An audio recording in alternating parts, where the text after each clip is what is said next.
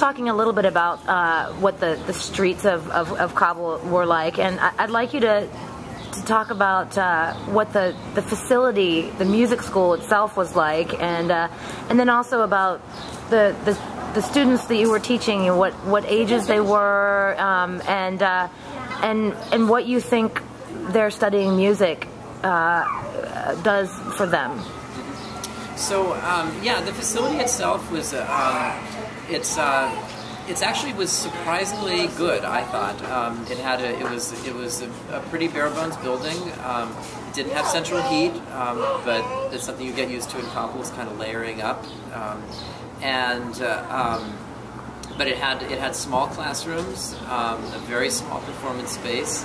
But they just received funding from a Norwegian aid group to build a new concert hall next year. So they'll have a small recital hall, which is very exciting.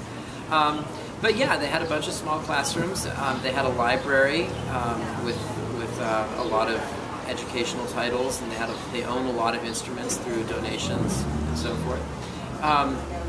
So it's not, I mean, compared to what we might see in a normal American middle school, it's not great, but it's a whole lot more than you might expect to find in the heart of Kabul. And you brought some instruments and things with you, right? Well, I not just some. I have to say, right before I left, I sent out an email to my colleagues in the photo orchestra, and I said, if you have some old, books that you might think would be useful, or maybe some strings for string instruments, or oil for maintaining brass instruments, I could put it in my suitcase and bring it over. And I was completely overwhelmed by a flood of donations from people in the orchestra, and it just, I have to say, it was incredibly moving to me to come in that week and every day to have people just bringing in stuff that they went out to the store and bought new. And I mean, I don't need to tell you that we in the Float Orchestra are not particularly wealthy. So for people to, to go to stores and find materials that they thought would be useful, to dig in their closets and find usable violin bows for me to bring over, to give books that actually had personal value to them, but say this book will do more good in Kabul than it will on my bookshelf. I was really completely overwhelmed, and I just ended up buying another suitcase so that I could bring over everything that I got.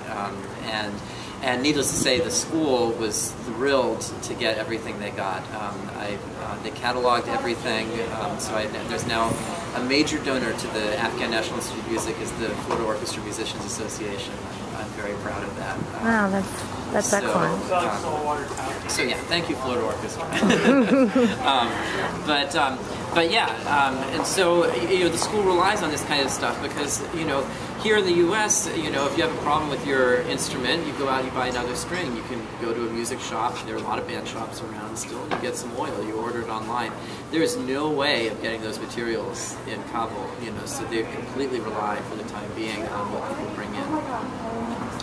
Can you talk to me about what you think music and learning music can do for these kids in Afghanistan in general, and as compared to the students that you teach here at USF?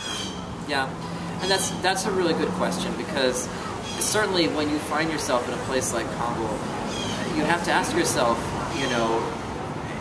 what kind of good you're doing, because the place is so precarious, and unfortunately, looking at Kabul, you know that it could descend back into warfare and chaos at any time, and these kids will be possibly swept up in it. But I think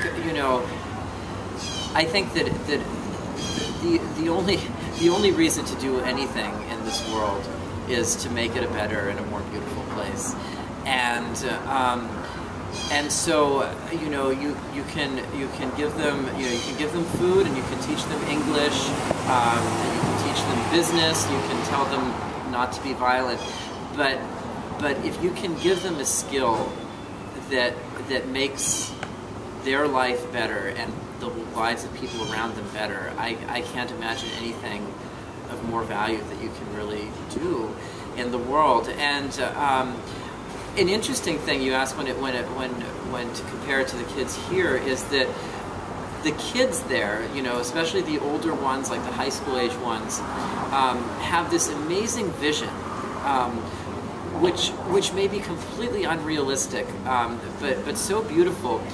Their goals in life are to be middle school band directors. They imagine an Afghanistan where there are schools for girls and boys with bands, and they would be teaching these kids band instruments. And that would be true not just at one isolated spot in Kabul, but throughout the country. And that was their goal and what they saw themselves doing. And they imagined perhaps in 40 or 50 years there would be enough good musicians in Afghanistan. There might be an Afghanistan Philharmonic. And like I said, you know, who can argue with a vision like that? And who wouldn't want to be part of that kind of vision, you know, whether or not it's realistic, you know? And so I found myself, you know, when a trumpet student came to me, he's like, well, I need to learn horn because I'm going to be teaching kids someday that are going to need to learn how to play horn well, and I need to know something about it. That kind of long thinking, you know, in a chaotic, war-torn place is just really beautiful, and I think the inspiration that music provides is really a big part of that.